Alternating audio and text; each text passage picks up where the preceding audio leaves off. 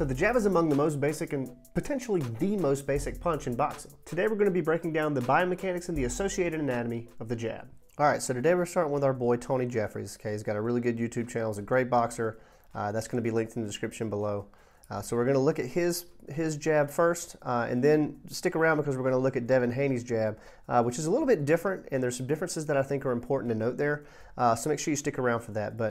And I also want to be clear, we're not looking at what's happening at the feet. All right, so we would do that. We know that there's a step to close space whenever you're doing something like a jab, but we're not looking at power production here because, or force production here, because the jab is a quick shot meant to, or a quick punch meant to kind of set other things up and make sure that you're not being a lazy opponent. Okay, so with Tony, when he makes that big step and he extends his arm, I'm going to punch her, or I'm going to stop her right there.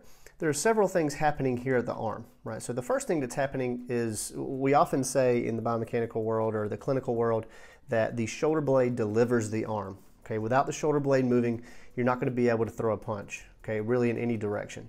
So the scapula is protracting or laterally abducting, if you want to be really, it's more protracting here than it is laterally abducting, but that happens with the serratus anterior, okay? So as you move forward, or as you move distal from the shoulder, you're actually extending the elbow at the same time with your tricep. Now the forearm muscles are mostly contracted isometrically to make a fist with your forearm flexors, but those are the two main muscle groups. So you have your serratus anterior. You also have anterior delt that's flexing the shoulder. Okay, so I kind of skipped that earlier. So you've got the scapula that's protracting as he steps forward and throws the punch. Scapula protracts. Anterior delt acts as a shoulder flexor. Tricep acts as an elbow extender, and then the forearm flexors and the extensors are contracted isometrically to create a fist so that all the force can be distributed down the arm and into the thoracic spine. All right, so he gives a couple of punches here, but that's a really quick shot. I mean, as a jab is supposed to be. Okay, so now let's look at Devin Haney's. Okay, because he's actually got a little bit different stance. He's actually turned to where his shoulder is more facing, rather than the front of his body is facing his opponent. And you'll see here, you'll see something pop up over here that's just part of the video. But whenever he steps, okay, since he's got that side, and I'll stop right there, he's really fast. Okay, nice step forward, really fast, closes distance really well. But I want you to notice his shoulder blade is not actually protracting like we talked about earlier, where it kind of comes up and forward.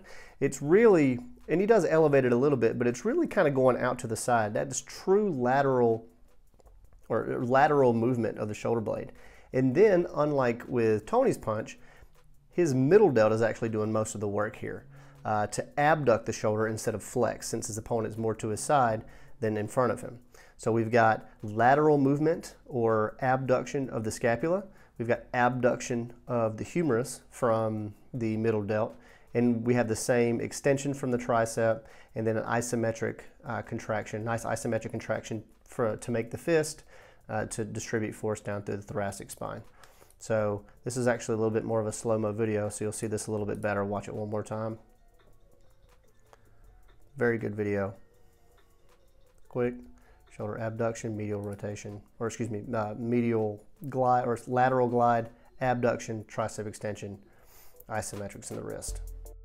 So as you can see, there are slight differences in setup that require a different demand from certain structures in the body with a quick punch like this. Thank you guys so much for watching, and I'll see you next time.